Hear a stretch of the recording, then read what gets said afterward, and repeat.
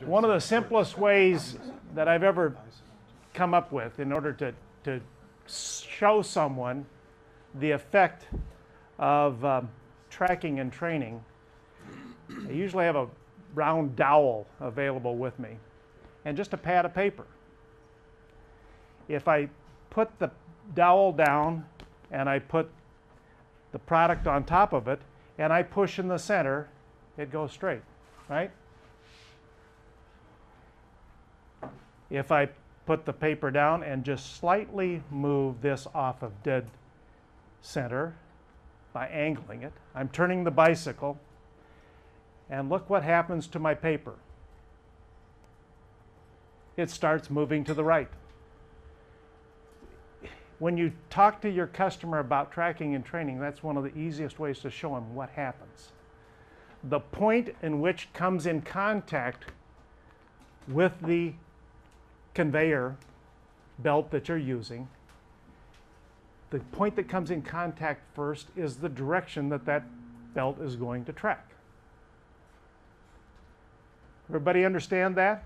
You can try it on your own right in front of you. You've got these pads. You can place it on there and see by pushing in the center of your paper, you can cause that belt to either track to the right or the left, or if it's perpendicular, it will be square and it will track square. Okay, now one of the things that was mentioned earlier was the fact that we have TechNotes, and you are all encouraged to use your NIBA resource by going online, and you can pull up, there are 27 different TechNotes of topics that we've talked about today that you can download and print into this fashion. And that's for your purposes only, though. Don't be handing them out to customers. It kind of gives you that caveat on, I think, every last page of that. But for an educational purposes, you have a wealth of information from belt camber, belt storage, conveyor belt tracking. That's what this TechNote is all about, TechNote 3.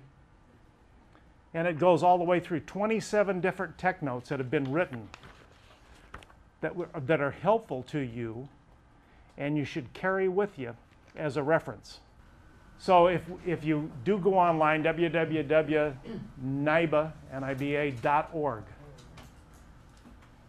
you would be able to pull up all the different TechNotes, and then it'll print in a PDF fashion. I still burn paper, okay? Or you could save the TechNotes to your laptop that you carry around.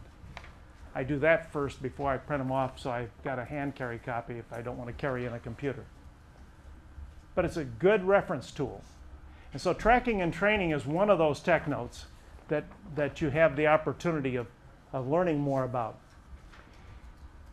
This little conveyor, and I'm going to invite you all to come up and take a look at. This is not a head pulley, tail pulley, typical drive system. This is a center pulley drive. That's what it's identified as. It's a center pulley, drop center pulley drive. So your belt is coming around and going down around that drive pulley, and, well, it's coming this way and going around in that direction. So as you look at this conveyor, where is the tight side?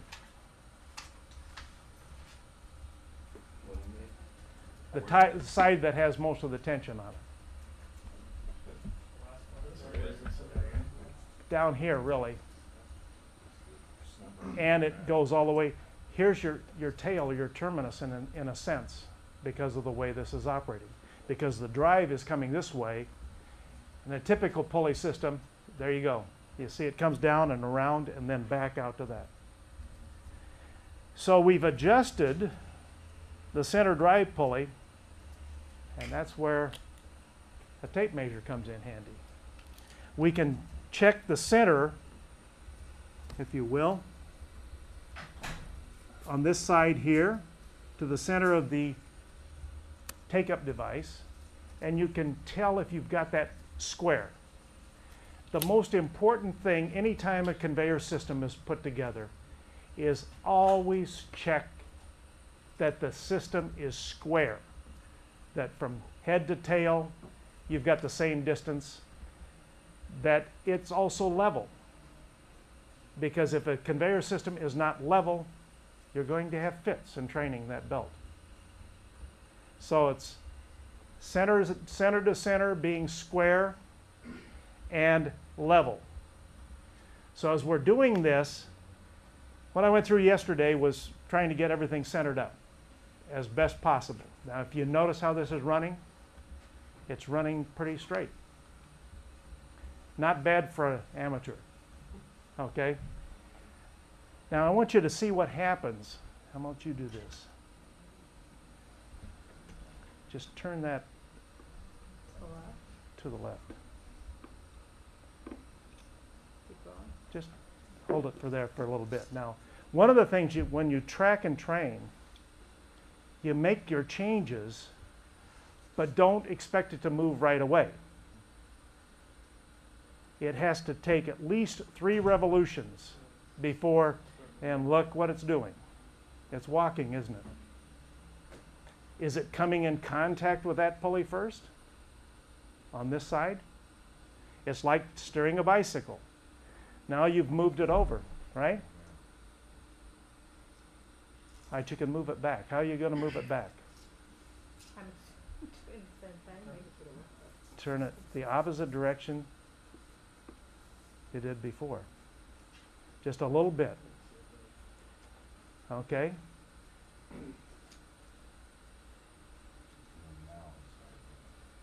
Now it's starting to move, isn't it? It took at least 2 full revolutions before it even moved.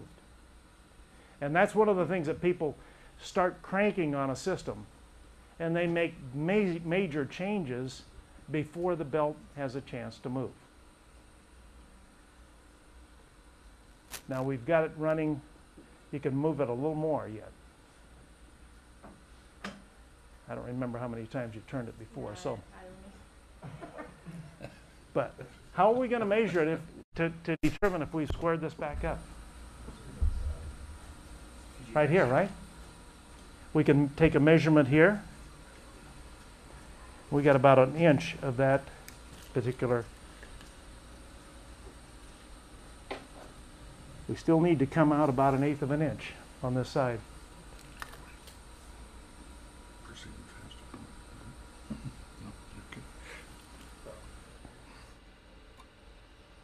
Very, very close now. Probably tracking better than it was when we started. Roy, you're calling this track and train? Yeah. Wait, what's the train mean? Well, it's training the belt to stay in a, the tracking and training is one and the same thing. But you're wanting to track the belt so it is trained to operate. Now you've tracked it without a load on it. If I start putting a load on it, it may change. And I've actually done that. What if you do like this?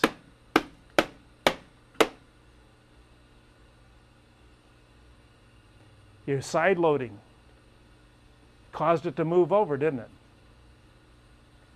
If you put weight on it, it's going to cause it to move in a direction. If you've got it trained and tracked properly, it's going to stay relatively centered. If you didn't, if I would have put the pressure on that side when it was tracking over here, I'd have driven it off the head pulley or this pulley here, the discharge pulley, and it would have torn up the belt.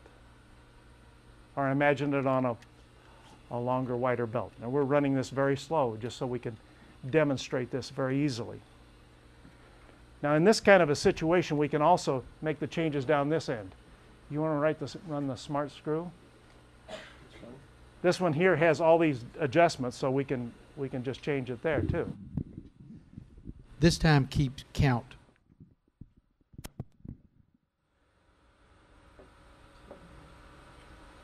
So that's 2 full. 2 full. Is that enough? Yeah.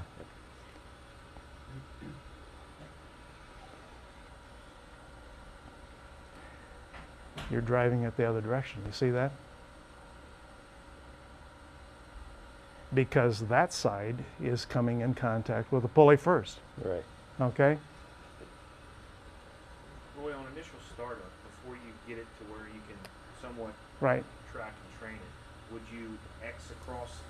That is one way to do it if it's that long a conveyor. A lot of times, or that length of conveyor that you can do an X dimension from one corner, making sure you're keeping it the center of the shaft to the opposite center. You can do an X. That's one way of doing it. At your initial startup? But check your system to see if it's square first and level. Sometimes you'll have conveyors that have a dog leg in them. You know, good luck on trying to train it. Okay? Huh? It'll try, yeah, absolutely. And they'll blame the belt's no good. You didn't do a good job of lacing it, right? So it's important that you know how to troubleshoot a system and go out and inspect it and ask them, have you shot if it's a long conveyor, have you shot a laser along that edge? Black & Decker sells a inexpensive laser that people use in their homes to hang pictures. Right. You could use the same thing to shoot that laser shot down a conveyor to see if it's straight. Take a level with you to make sure it's level. You can use a square. Yeah, see what you did over there? Front. Yeah. Why don't you move it back? Now you're going to take it two full turns back, right?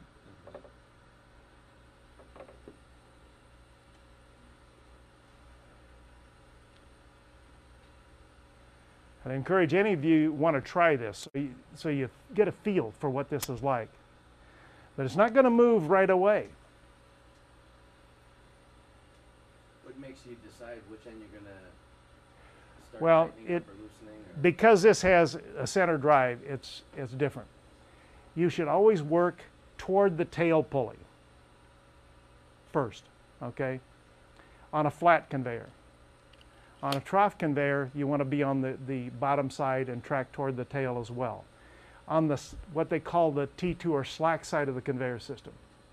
Moving on a trough conveyor system on the top side is very difficult because it's higher tension. So you'd always want to be tracking. You want to make sure that your belt is coming into the tail pulley square. If the system is square and it's coming in square, you don't normally cock the pulleys like this, okay? You adjust it with your idlers that it's coming in contact with. Again, it's steering that bicycle.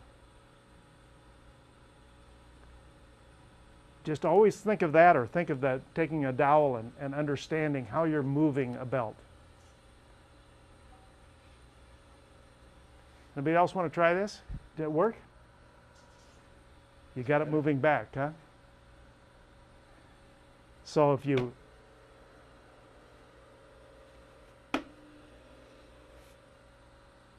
putting pressure on that load, it wanted to jump right back, didn't it? Once I took the load off. Anybody else want to play with it to see what they can do? We can make it move the other direction too. He did it on this end. Otherwise, that's what tracking and training is all about. It's a simple concept if you think of level, the squareness, and you could take a T-square if your system is square. Starting with that, you could take a T-square and make sure your tail pulley and head pulley are square with the system. That's one way to do it to start with. But never allow a new belt to be put onto a conveyor system without them checking the squareness. I'm a believer in only having a flat pulley on a drive pulley, number one, because that is, the tight side is coming into that drive pulley and you're keeping the most contact. You move a belt on the slack side, which the tail pulley is located on. But you're moving the belt by using tracking mechanisms going toward that tail pulley. You're still just taking it up. That assist of that pulley is going to be occurring because you've made the adjustments going into that pulley. But some people want to crown the head pulley, and I just, you know, I've never seen where it's benefited you that much. But that's the only pulleys that can be crowned, the head and the tail. The drive pulley. This pulley here is, I'm betting anything it's flat because of the way and the way in which it handled itself when I was adjusting it. I just had to adjust this square to start with. I started there yesterday, making sure that this was even. And then I had to move to each end because all of this was loose. So we'd have been here longer than we want to be doing this kind of playing around if we'd have started with it totally loose. But the key point, as I'll restate it again, think of tracking and training as riding a bicycle. You're going to cause that belt to move in the direction you're steering.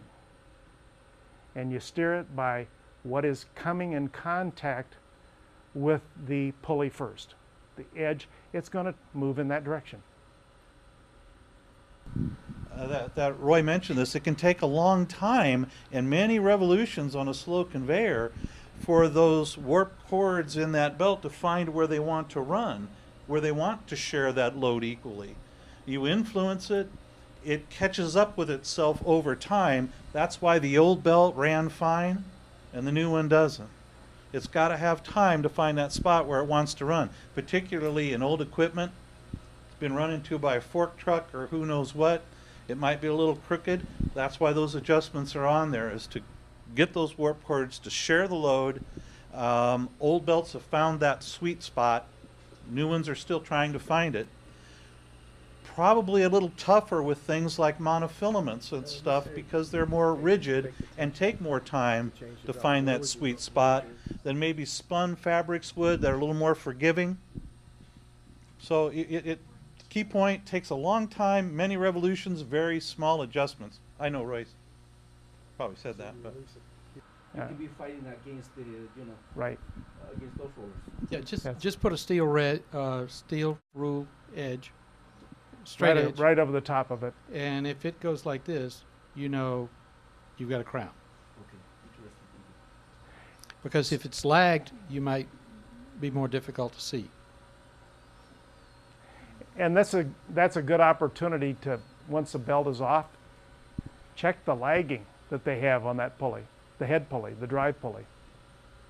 That's a good time to check that. And you may find another job because it may need re-lagging.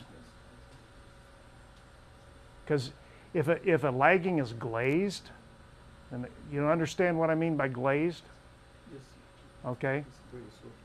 It's a good opportunity to say, hey, you're not going to get the life out of this belt if we don't take this head pulley out and re-lag it for you. Yeah, corrugator belts, we never did a corrugator belt unless we re-lagged.